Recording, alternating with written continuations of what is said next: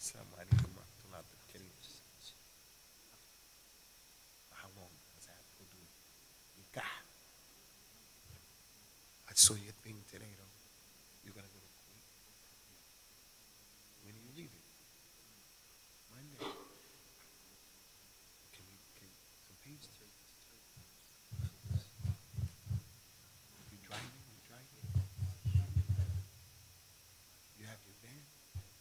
You have your van? Oh, car, huh? Got a 7-seater? I gotta put like a little bookshelf, a skinny one like this.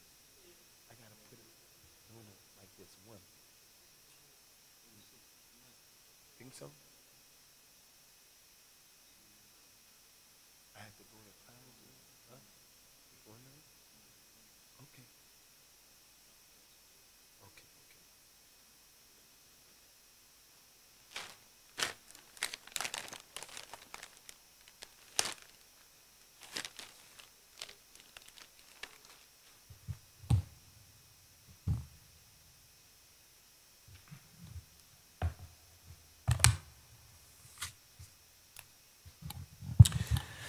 Bismillah ar-Rahman ar-Rahim, alhamdulillah, wassalatu wassalam ala rasulillahi amma ba'du. I was informed, Khwani, of a chapter that we didn't do sahwan minna, so we have to go back to that chapter number 13. And it is obviously connected with chapter number 12. It's the chapter of the ring of the Nabi sallallahu alayhi wa ala alihi wasallam. We did that in chapter number 13. Is the chapter about him wearing his ring in the right hand, wearing his ring in and on the right hand. So we've established that the ittikhad of the khatim is from his sunnah sallallahu alaihi wasallam.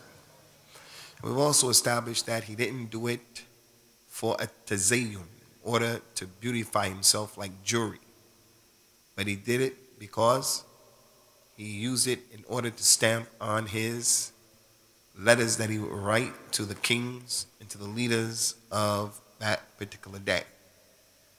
After dealing with the description of his khatam, the reason why he took the khatam, sallallahu alaihi wasallam, and Imam At-Tirmidhi in this next chapter talks about which hand did he actually wear the khatam in. And he mentioned in giving his bab, the tabweeb chapter, the chapter of the Prophet sallallahu alaihi wasallam wearing the ring in his right hand. And Imam At-Tirmidhi was from the ulama, the fuqaha al-hadith, and like his sheikh and his teacher, al-Imam al-Bukhari, rahmatullahi alayhi, you can tell from the chapter title what is the opinion of the Imam. And Imam al-Bukhari, his fiqh, is in the way that he names all of the chapters. If you want to know what his opinion is, whether the one who abandons salah is a kafir or not a kafir, then just look at the way he titles the chapter and you'll get that understanding. So Imam At-Tirmidhi is a student, and he took after him and he put it in his way, right here. The chapter of the Prophet sallallahu alaihi wasallam wearing the khatam in his right hand. So we understand from that, the mafhum, the understanding of this chapter is he did not wear it in his left hand. And that was the opinion of Al-Imam At-Tirmidhi. That was the opinion of Al-Imam At-Tirmidhi, that the Nabi sallallahu alayhi wa alihi wasallam only wore it in his right hand. But in actuality, this is an issue of ikhtilaf between the ulama of al-Islam. Al-Imam Sheikh al-Islam al-Thani Ibn al-Qayyim rahmatullahi alayhi has written a book called Zad al-Ma'ad. Zad al-Ma'ad. Very important book for the student of knowledge, for the Muslim to have. In the very first chapter of that book, he deals with some of the details of the life of the Nabi sallallahu alaihi wasallam, similar to the Shama'il al-Muhammadiyah. And Al-Imam Ibn al-Qayyim said that the ulama of al-Islam, they brought a hadith that showed he put it in his right hand, and there are also a hadith that are authentic that he put it in his left hand sallallahu alaihi wasallam. He put in his right hand and he put in his left hand. Al-Imam At Tirmidhi in this chapter doesn't bring any hadith from Bukhari and Muslim saying that it's in the right hand. But there are hadith that are in Sahih Muslim that says that the Prophet wore the ring in his left hand. Al-Imam Al-Iraqi, Al-Hafiz Al-Iraqi, he made some poetry about that, how the Nabi sallallahu alaihi wasallam had a ring in both hands. So he was of the opinion as well that the Nabi sallallahu alaihi wasallam wore his ring on this hand and he wore his ring on that hand. Both of them are authentic. Imam al-Nawawi, rahmatullahi alayhi, who was one of the leading scholars of the Shafi'i madhab, also said the same thing. That in our madhab, the Shafi'i madhab, both of them are permissible because both of them are authentic. He said that there's ijma', consensus between the ulama of Islam that it could be worn on the right and it could be worn on the left. He said the only issue of ikhtilaf is which of the two hands is the best hand. Which one is afdal?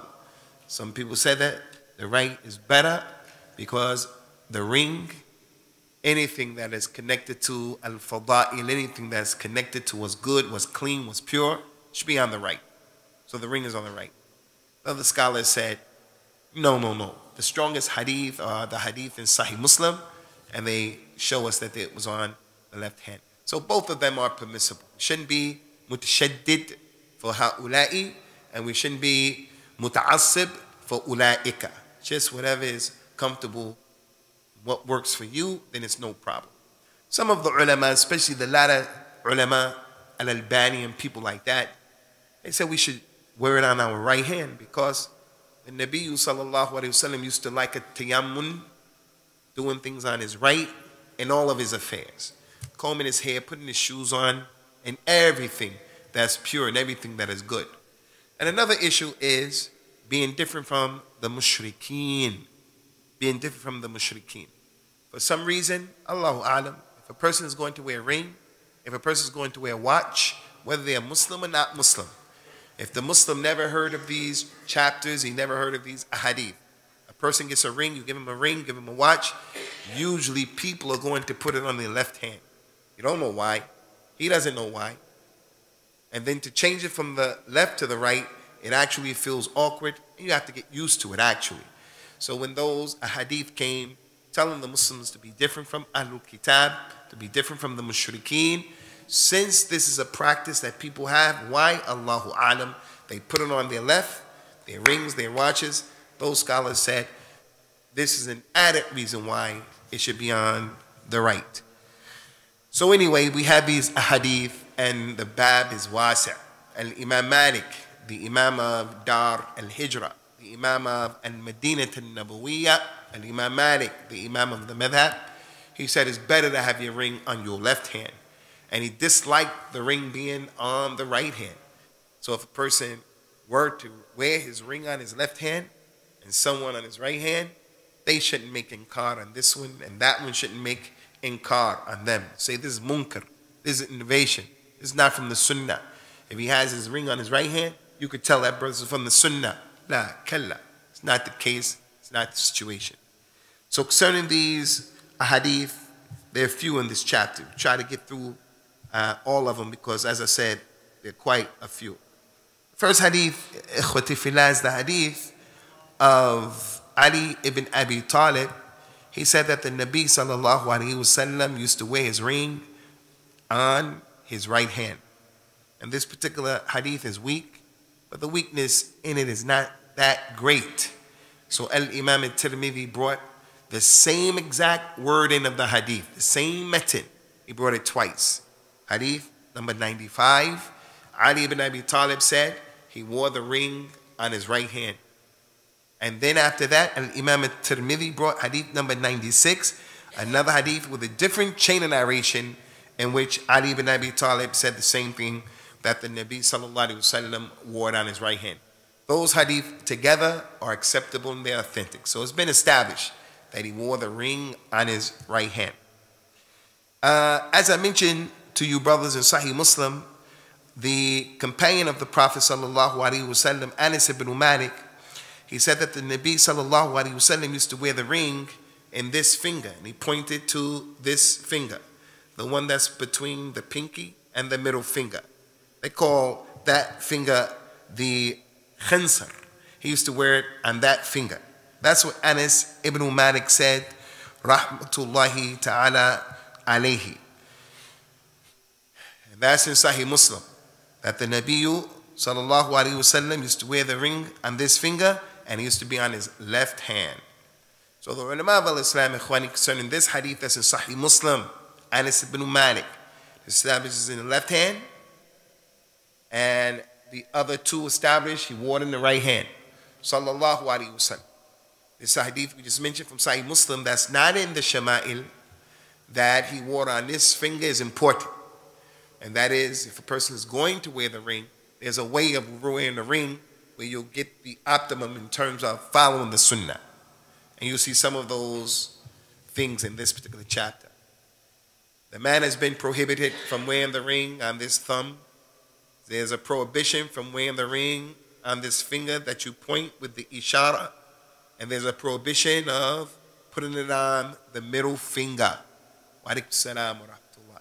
He used to put it on the khinsar, sallallahu alayhi wa ala alihi wa sallam. As for the Muslimat al-Tayyibat al-Tahirat, al-Mu'minat, al-Qanitat, the women of al-Islam, then the woman can put the ring on any finger. Because there's no doubt as it relates to the woman that the ring is for a tazayyun. It is for tazayyun. She's wearing it for the sole purpose of beautification. If your car is outside and you're not parked in the right place, then they're clamping cars right now. They're clamping cars right now. So that's the issue. Both fingers have been established. The next hadith is a very important hadith. That is the hadith in which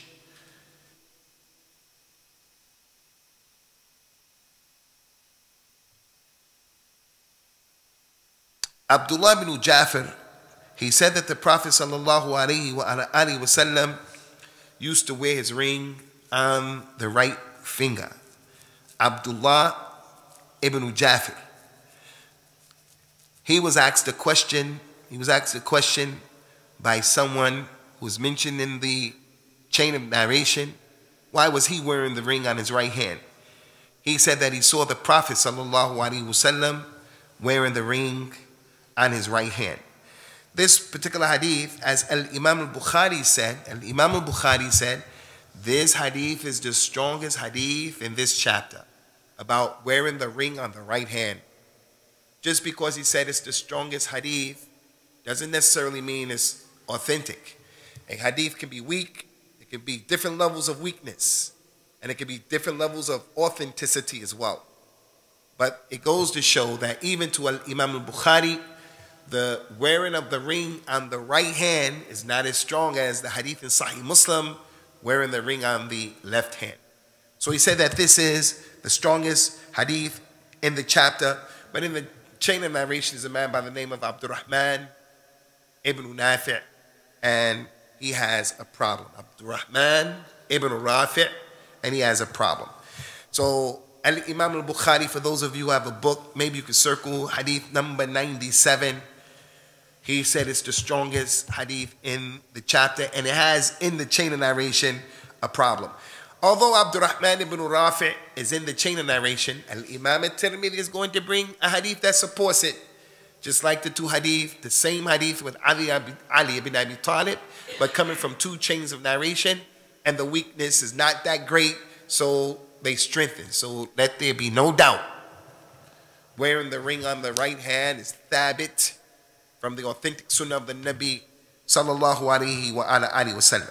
Hadith number 98, Al-Imam At-Tirmidhi said, he was told by his Sheikh Yahya ibn Musa, who said that Abdullah ibn Numayr, he said that he was told by Ibrahim ibn al-Fadl that Abdullah ibn Muhammad ibn Aqil, on the authority of Abdullah ibn Jafar, who said that the Prophet sallallahu alaihi wasallam used to wear the ring in his right hand. This hadith is a problem, Because in the chain of narration, the narrator who is matruk, and that's a big issue. He has been left, he has been abandoned, and narration shouldn't be taken from him. According to Imam al-Bukhari, Imam al-Nasa'i, Abu Hatim al-Razi, they said that this hadith is munkar al-hadith. Munkar al-hadith. Munkar. Why do they say munkar? Because in the chain of narration is a person who has a serious problem saying that it was in the right hand, and then those people were stronger than him in narration said that it was in the left hand. So this hadith should be abandoned. It doesn't strengthen itself, and it doesn't strengthen anything else because the shiddat al-da'f, because the weakness is serious. After that, hadith number 99, and it's already been established, so even if you take that hadith out of the equation, it still doesn't necessarily harm the reality that wearing the ring on the right hand is from the Sunnah an-Nabawiyya. And Imam At-Tirmidhi brought the statement that Jabir ibn Abdullah radiyallahu anhu, he said that the Prophet sallallahu alaihi wasallam wore his ring on his right hand. And again, we have this individual who's in the chain of narration, Abdullah ibn Maymun, and he also is weak. And this hadith is really weak. Da'if jiddan. So really what we're dealing with right now is just what's the ruling of the hadith. Because although these hadith are weak, very weak, still, as we established, we already have 3 or 4 hadith in the chapter that show that it is authentic. Hadith number 100 is the hadith in which Al-Imam At-Tirmidhi rahmatullahi ta'ala, he said that Muhammad ibn Humayd al-Razi, he said that Jarir told him that Muhammad ibn Ishaq said that Al-Salt ibn Abdullah said that Abdullah ibn Abbas, he used to wear his ring in his right hand, and it was no doubt about that. And he would just say that the Prophet sallallahu alaihi wasallam used to do the same thing. This hadith has a number of issues. We already dealt with Muhammad ibn Ishaq, tremendous scholar in Islam when it comes to history, and the Maghazi, Ibn Ishaq, Muhammad ibn Ishaq. He's the Sheikh and the teacher of Ibn Hisham, who also wrote a book that is one of the best books in history. So although he was an imam in history, he was a mu'arrakh, anytime he makes the an, anytime he said, I'm the authority, and he doesn't say, I was told by, I heard. If he does that, then there's the fear of tadlis. We have to go and we have to check it out. Not only is that a problem, but the one who he said this thing came from his authority, he also has an issue. That's Salt ibn Abdullah. So hadith number 100 as well is problematic. But now we come to the hadith 101, which is in Sahih Muslim. And Imam Muslim also collected this particular hadith, Imam Muslim. And that is that Imam At-Tirmidhi said that his teacher and his Sheikh Muhammad ibn Abi Umar, he said that he was told by Sufyan on the authority of Ayyub ibn Musa that Nafi' said that Ibn Umar, may Allah be pleased with him, Ibn Umar said that the Prophet ﷺ took a ring and was made out of silver. And that ring that was made out of silver, he took it and he turned it around towards his palm. The part of the ring that had, as we mentioned before, a khatam is something that has a rock and then it has a metal. If a person has an iron band, a total, complete iron band, it's not a khatam, and the Prophet didn't wear that, sallallahu alaihi wasallam. But the khatam is the thing that has its band and it has some type of stone that is different from the band, whatever the stone happens to be. So in this particular narration that's been collected by Imam Muslim, rahmatullahi alayhi, Ibn Umar, may Allah be pleased with both of them, said that the Prophet took a ring, sallallahu alaihi wasallam, that was made out of silver. That ring that he had, he faced it and caused it to turn towards his hand, and on the face was Muhammad Rasul Allah. Muhammad Rasulullah. And then the Prophet ﷺ prohibited the community, and he said to them, no one should take a ring similar to my ring, where it says Muhammad Rasulullah. And then at the end of this narration, the companion Ibn Umar, he said that this was the ring that fell off and fell out of the hand of Mu'aqib in the well of Aris. And we dealt with that before. that during the Khilafah of Abu Bakr, he took the ring from the Nabi sallallahu alaihi wasallam, and then he gave it to Umar. Umar had the ring, and then he gave it to Uthman. Uthman had the ring. One narration said Uthman dropped the ring inside of the well. This hadith, Sahih Muslim said that Mu'ayyaqib dropped the ring in the well. So who dropped the ring in the well? Who dropped the ring? Was it Mu'ayyaqib or was it Uthman? Which one of them? And we consider this to be a hadith where there's a tanaqud, there is a conflict and a contradiction between the two hadith. So we're going to reject the sunnah.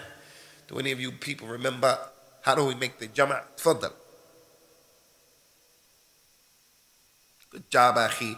Some of the ulama, they give different reasons, possibility, the hadith, the chain of narration that comes. We look at it, we say that's authentic. We say khalas, we go with the flow. The scholars gave different ones. Maybe Mu'ayyaqib was giving the ring to Uthman. When Uthman took the ring, it dropped. So now the narrator of the hadith says Uthman dropped the ring. The next one says Mu'ayyaqib dropped the ring. Whatever the case happens to be, that's a possibility, and there are other possibilities. And our iman billahi wa malaikatihi wa kutubihi wa rasulihi wal yawm al-akhir wal iman bil qadr khayrihi wa sharrihi, it is not hinging upon these types of issues. This is a test for the individual. He loves the sunnah, he loves the hadith. He has some insight into the hadith of the Nabi sallallahu alaihi wasallam. He studied something about the matan, the actual word. Innamal a'malu binniyat. He studied the words, what was said, the matan. He also has some background and some knowledge about the isnad. And he knows that the isnad is from the khasa'is of al-Islam. It is an issue that only this religion has. The Quran was protected with the isnad. The Quran just didn't pop up like that. But those companions took it from the Nabi sallallahu alaihi wasallam, and then they gave it to the tabi'een, and then they gave it to the atba' at-tabi'een, and then they gave, and they gave, and they gave, and they gave, until we have right now people who can say ma qira'ah of the Quran goes all the way back to the Nabi sallallahu alaihi wasallam. So we know the recitations, and we know the ayat that are rejected. There are some recitations that we reject. There's an ayat Allah Ta'ala mentioned in the Quran, Ya ayyuhal ladhina amanu, idha darabtum fi sabilillahi fatabayyanu. Oh, you believe. If you travel through the earth and there are a group of people that you come to them, non-Muslims, and you have to deal with them, fatabayyanu, from bayan. Fatabayyanu, that's what's in our Quran, that's what's in our Mus'haf, right now. Right now. There's another recitation that says, فَتَثَبَّتُوا فَتَثَبَّتُوا, be sure. This word is at-tathabbut. This one is at-tabayyun. So the scholars judged and ruled that that recitation is shadha. Shadh is irregular. Why? Because people in the chain of narration that brought that ayat and that recitation to us. So anyway, the point is, the one who has some background and he studied, he's an individual who says, Mu'ayyaqib, Uthman, plausible explanation, alhamdulillah, no problem. I know ilm al-hadith and I know this religion was saved by this. Allah saved this religion by this ilm al-hadith and this asanid. He doesn't have a problem. But now if the hadith said, I'm going to ask you guys this question now. If the two hadith said, over here the hadith said that Uthman dropped it in the well, said Uthman dropped it in the well. And then the other hadith, it said that Al-Hasan al-Basri dropped the ring in his well, in the well. Now what are we going to do with that situation? What are we going to do with that situation? Are we going to say that the scholars, one hadith said Hasan al-Basri dropped it in the well, the other one said Uthman ibn Affan dropped it in the well. Someone came and tried to harmonize it and said maybe Hasan al-Basri was giving the thing to Uthman. What are we going to say? We're going to say, no, Hasan al-Basri didn't meet Uthman. So that hadith is not authentic. How did Hasan al-Basri ever get his hand on the ring of the Nabi sallallahu alaihi wasallam? So we just don't believe in the The jama'. We just don't believe any and everything that's mentioned. Sometimes the explanation that's given is not plausible. So we leave it. It doesn't make sense. Can't be. Historically, it's incorrect. The point is, ikhwani, our religion is based on knowledge. So if you don't know, go and learn. And don't be of the people who reject these things and you're ignorant. Don't be of those people. That's the point. So whether it was him or whether it was that one, may Allah be pleased with him, really it is irrelevant because it's been established. Anyway, now, inshallah azza wa jal, we go to hadith number 102, and we show that both of these issues have been established. So the actual sunnah of Rasulillahi sallallahu alaihi wasallam is to take the ring, if it has something on it, and to turn it towards the front. And that's another proof and another indication that the Nabiyyu sallallahu alayhi wa ala alihi wa sallam tasliman kathira, he did not wear the ring for beautification. Because if he was wearing it for beautification, he would have had it on the outside so people can see. But it wasn't for that. It was for a reason. So if someone is going to take a ring, those ulama said, the exact thing, if he's a judge, if he's an imam, if he's someone who's signing papers, then this is what the sunnah was. And then the issue, it is wasi'. Because some of the companions came after that, and they wore rings for beautification, as you're going to see, inshallah. But Rasulullah sallallahu alaihi wasallam, he didn't wear it for beautification, but some of the companions did, and that's authentically established. Hadith number 102, and Imam al-Bukhari and Imam al-Tirmidhi said that his Sheikh Qutaybah ibn Sa'id was told, and he said that his Sheikh Hatim ibn Ismail said on the authority of Jafar ibn Muhammad on his father Muhammad, he said that Al-Hasan and Hussein, they used to wear rings in their left hands. They used to wear rings in their left hands. So Imam al-Tirmidhi brought that hadith, and the hadith is not authentic. It's not authentic. But at least goes to show that Imam al-Tirmidhi is being fair, being just, and he showed there's another side to the story, although he himself didn't bring the strongest hadith, but over here with the one that's in Sahih Muslim, in which he had the gold ring on, or the silver ring, sallallahu alaihi wasallam, and he put it in towards his palm. Hadith number 105, we'll just go to the Rawi of the hadith, and he's Anas ibn Malik. The Nabi sallallahu alaihi wasallam used to wear his ring in his right hand, establishing the same thing that went before this. Last hadith. Al-Imam al-Tirmidhi said that his Sheikh Muhammad ibn Ubaidillah al-Muharabi, he said that his Sheikh told him that Abdullah or Abdul Aziz ibn Ubay Hazm said on the authority of Musa ibn Uqba, that Nafi', on the authority of Abdullah ibn Umar, may Allah be pleased with both of them, said that the Nabi of Islam, sallallahu alaihi wasallam, Rasulullah, he took a ring that was made out of gold. And then he took that ring that was made out of gold and he wore it in his right hand. After he did that and the people saw him, they all took rings out of gold. All of them took rings made out of gold. And then the Prophet sallallahu alaihi wasallam, after that, took the ring off and he threw it down. And he said, sallallahu alaihi wasallam, La albusuhu abada. I will never wear this ring again. And then the people took their rings off that were made out of gold, and they threw their rings down as well. Which goes to show the ittiba' and the i'tisam that the companions had for the Nabi and the Rasul sallallahu alaihi wasallam. بمجرد أن اتخذ خاتما من ذهب, just because he took a ring from gold, they saw it, they did it. He wore it and they wore it. At a time when it was permissible, that was allowed, and then it was abrogated. It became mansukh, and Allah didn't allow it. Because Allah makes halal what He wants to make halal, when He wants to make it halal, how He wants to make it halal, and whoever He wants to make it halal. He may allow it for some people and not allow it for other people. Allow it for the men and not allow it for the women. Allow it for Quraysh and not allow it for other than the Quraysh. Allow it for the Amir and not allow it for other people. Allah, He makes those types of decisions, and the people who are believers say we hear and we obey. So wearing the golden ring is not permissible. He stood up before the people, sallallahu alaihi wasallam. He said, verily, these two things are haram on the men in my community. And in one hand he had silk, and in the other hand he had gold. Whereas for the Muslim woman, she can wear gold. She can wear gold. She can wear a gold ring, gold necklace, wear gold, whatever she wants to wear, because it's permissible for her and it's halal haram for the men. And he said anyone who wears it in the dunya, they won't be able to wear it yawmul qiyamah. They won't be able to wear it yawmul qiyamah. So that's the chapter, ikhwani. And there is the ijma' of the ulama of Islam that again, that the, as Al-Imam an-Nawawi said, the ring of the man is right here, and the ring of the woman could be on any finger, on any hand, and it could be made out of gold or other than that. So that is the issue that we skipped.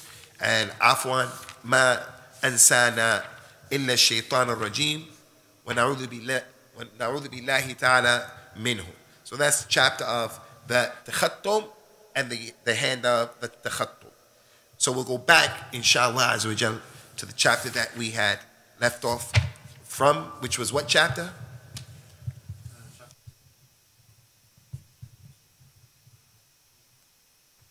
We did that though, right? The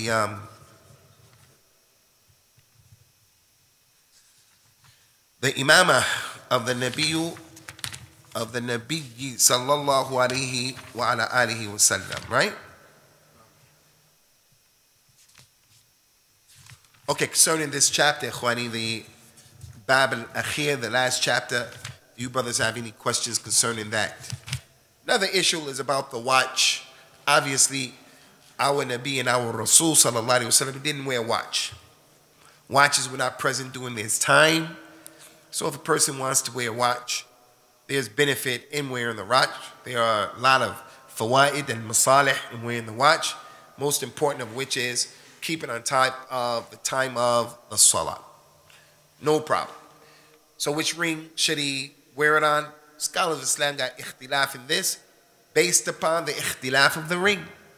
There are those scholars who said the ring of the Nabi sallallahu alaihi wasallam was worn on the right hand because the right is something of virtues. But another scholar said no. Sheikh ibn Uthaymeen, he was of the opinion that your watch should be worn on your left hand. Al-Albani said she on your right hand. And other than them said this, and other than them said that. Your niyyah in these types of issues, inshallah, is what's going to tip the scales. You want to be different from the mushrikeen. The Prophet used to love, sallallahu alaihi wasallam, at-tayammun, the right in all of his affairs. And that is general. Fi shu'unihi kulliha, in all of his affairs.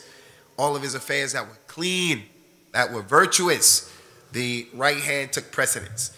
As for the affairs that were dirty, like cleaning oneself after the call of nature, like blowing your nose, like things like that, going into the toilet, akramakumullah, going outside of the masjid, into the dunya, all of that is with the left, the left, the left. What's being mentioned in the Quran about the ashab al-shimal and so forth and so on is an indication that the right has more virtue.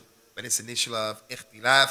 And this thing about the watch wasn't there during the time of the Nabiyyu sallallahu alayhi wasallam, so there's no reason for anybody to be mutashaddid, muta'assab. Al-mas'ala fiha is really wide. Okay, ikhwani. You guys have any questions? Fadda akhi Sharif, ashrafakumullah.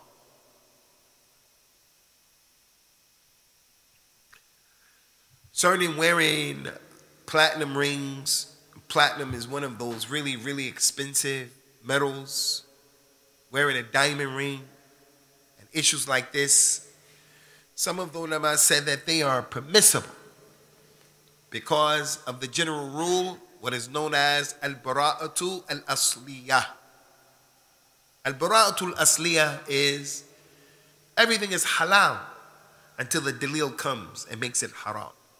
So the dalil came and said, you can't wear hadid, you can't wear ring of iron. We dealt with that.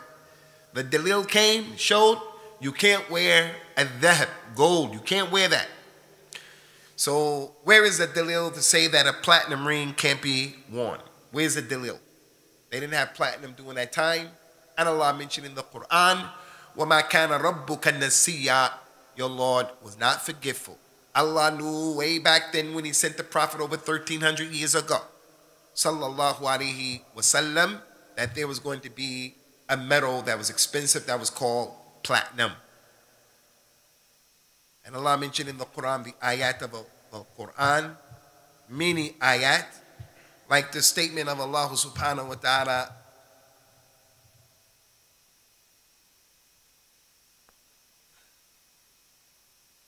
من ذا الذي يحرم زينة الله التي أخرج من الطيبات من ذا الذي يحرم زينة الله الذي أخرج لعباده من الطيبات قل من حرم زينة الله التي أخرج لعباده من الطيبات قل هي للذين آمنوا في الحياة الدنيا خالصة يوم القيامة. Who is that has the nerve to make the pure things and the good things that Allah has made halal? He comes and makes it haram. Say that these things are for the believers in the dunya and they'll be only for them in the hereafter. So don't be like Quraysh. Quraysh will say, what's in the stomach of this pregnant she-camel is for the men and not for the women. If it comes out like that, then we both share. And they were saying things like that, making what was halal haram, haram halal. أَمْ لَهُمْ شُرَكَاء شَرَعُوا لَهُم مِّنَ الدِّينِ مَا لَمْ يَأْذِن بِهِ اللَّهُ. Do they have partners who make sharia, legislation? Allah didn't make it legislation. So those other scholars said, what is the wisdom and what is the illah? What is the hikmah? Why did Allah Azza wa Jal make gold haram? One of the reasons is because of kibr. One of the reasons is because his waist. So qiyasin on that. If gold is haram, then platinum in Bab and Ola is even more haram. But then the person can say, how can we know for sure? What's the illah? So it's better to follow the principle, da'ma yuribuka ila ma la yuribuka. Leave what you doubt for what you don't doubt. Because in this issue, there is some tanazur between the ulama, and the safe position that is ahwat, ahfad, safer for you, just avoid the issue altogether. And those people who said that is something that's haram, the salaf, the companions after that, they didn't have those expensive rings from other metals. Their rings were from silver, silver, silver, and that's it. Hey, tfaddal. Any more questions, ikhwani?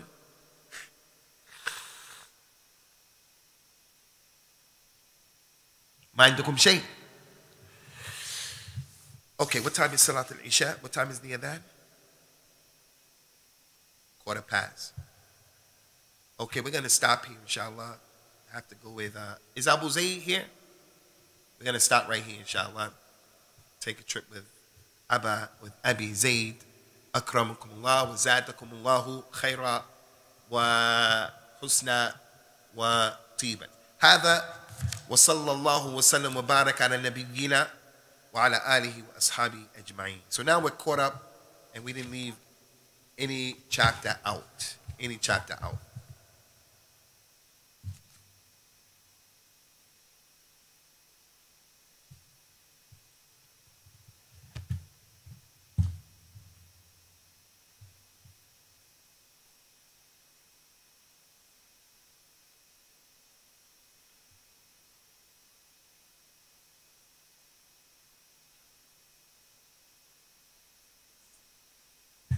Assalamu alaikum wa rahmatullah. How are you, akhi? I was here already, so and I didn't even look at my phone. Sorry about that.